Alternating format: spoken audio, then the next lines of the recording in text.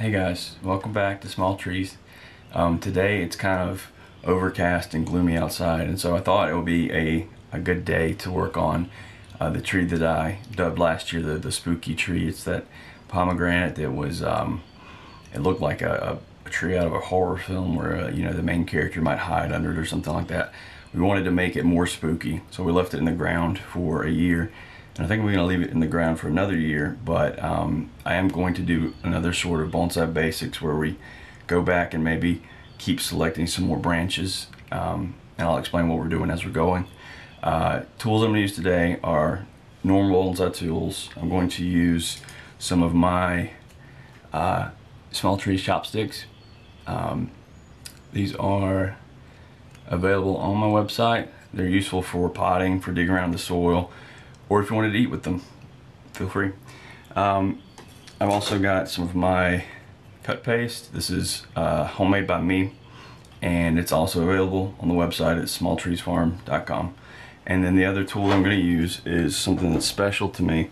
As you know, my granddad passed away last year, and me and my father and my uncle were going through his workshop. He was a carpenter by hobby. And someone had suggested me recently on YouTube that I get a keyhole saw, which is just kind of a fine saw for fine cuts. And I was gonna buy one, and then I found this in his workshop, which is, I don't know if I can get it to focus well, but this is a kind of a similar idea. It's a very thin blade, and if I can get a close-up really quick on the blade, you see that they only face backwards, which means you only get a cut when you pull and not when you push. So with a thin blade like that and a pull saw, you can get in and make really nice close cuts, which is really useful. So I'm going to use it today, and this is kind of a keepsake. So I'm going to take you out here. We're going to look at the tree and work on, like I said, maybe some branch selection. I will discuss why we're doing each thing we're doing, or why we're not doing something that I choose not to do. So I hope you enjoy it, and let's get right into it.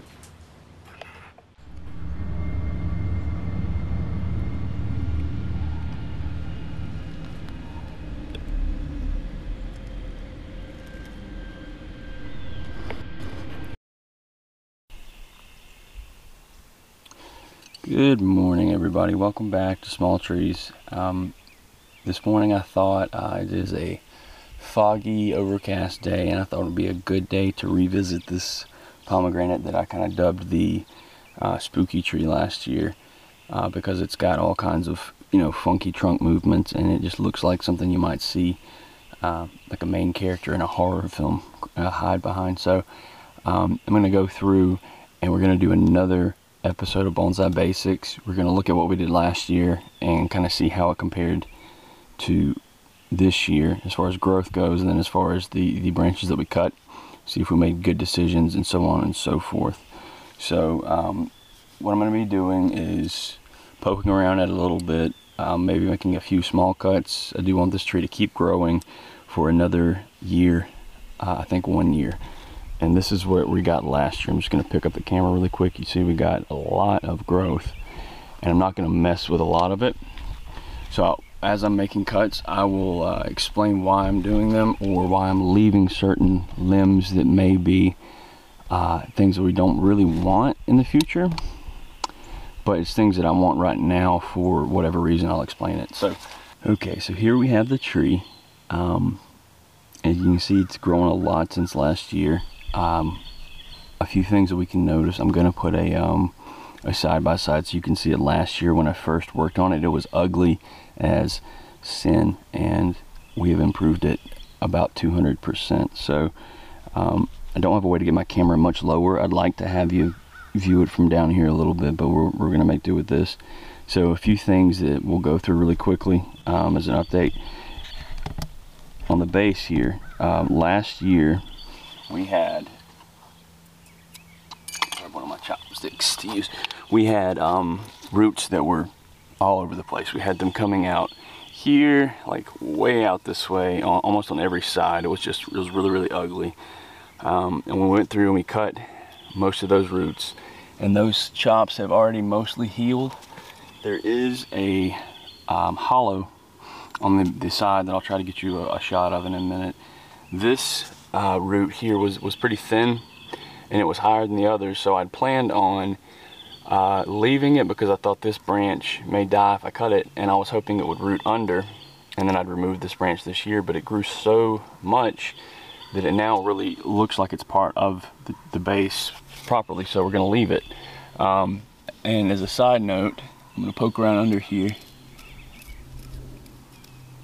There are a lot of roots up under there. I could probably cut it if I wanted to, but at this point I think it looks nice. Even if we planted it in a pot at this ground level, that is a nice little hollow that you can see that adds a little bit of visual interest.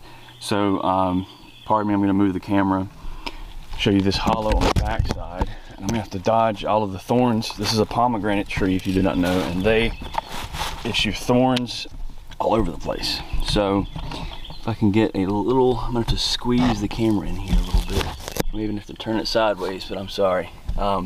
Here is, we had roots here, or no, roots here and here that we, oh, you can't see, I'm sorry.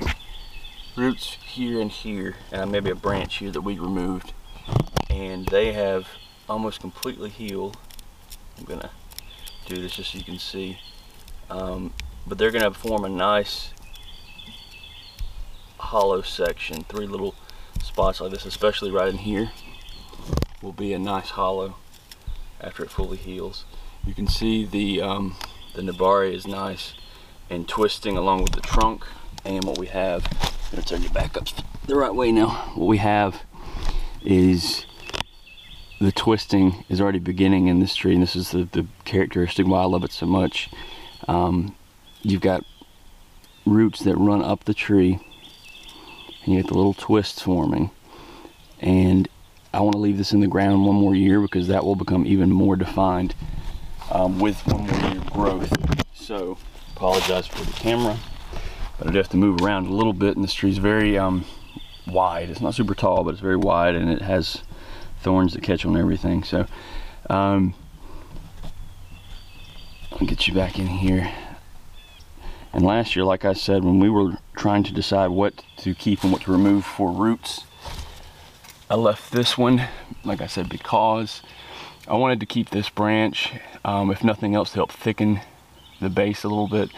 And you could kind of see, in the same way that this twists, you could kind of see that this root tied into that branch. And so I figured that if I cut this root, that branch might also die. So I left it, and I am glad that I did. The back side, I will try to get a shot of later. I can't really get in there very easily right now, but I'll get a shot of it later. It's progressing along the same way. So other things that we did, we started to go through the tree and remove crossing branches. So this tree kind of is going to be a unique shape anyway, but you still in general want to remove crossing branches. So if, for example, where you're viewing right now is the front of the tree, you can see that this, first off, this comes from the inside of this trunk, which isn't good, but it also comes up and across and blocks the view of the trunk. In most cases, you want that gone. Sometimes you can use a flaw like that to cover up if there's an issue with the trunk itself. In that spot, you could use a branch like this to disguise it, right, with the foliage. So that's a technique, but in this case, we don't have that. So I'm going to go through and remove branches that are crossing. I'm going to remove branches like this one, this little one, that are just, this is coming from the crook here and has no purpose whatsoever. I'm going to leave, if you can see in the back right here, there's a pretty good scar, but you can see that it started to callus over. And while this branch is pretty straight and lacks much interest, I'm going to let it grow for another year and hope that this almost completely covers up, at which point I will probably cut it back maybe next year, sometime closer up here, because these trees do bud back very well. They respond to cut back very well. So I'll cut it back a lot closer to the trunk, and then you won't have this very long straight branch section that you can see. If I can get you a shot of it. Excuse me. Please don't fall over camera. There we go. So this very long straight branch section right here, we'll try to cut it way back and let it start becoming the main first branch, right? So what I'm going to do right now is start taking the first looks at the tree, and I'm going to walk you through what I'm cutting and what I'm keeping and why. And I'm going to stay zoomed in just a little bit, because if I zoom out you won't be able to see quite exactly what I'm doing very well. And I'll probably work from the bottom upwards. So one thing before I do start, right here you can see I marked in the other video where I thought I might cut to start the next trunk section this year. It's still there with a little red marker, which is nice to know. I didn't think it would last all year, but it did. So at this point I'm not going to do that, because like I said, I do want to let this thing grow a lot this year, and hopefully at the end of the year we end up with a really twisted, curved, funky tree.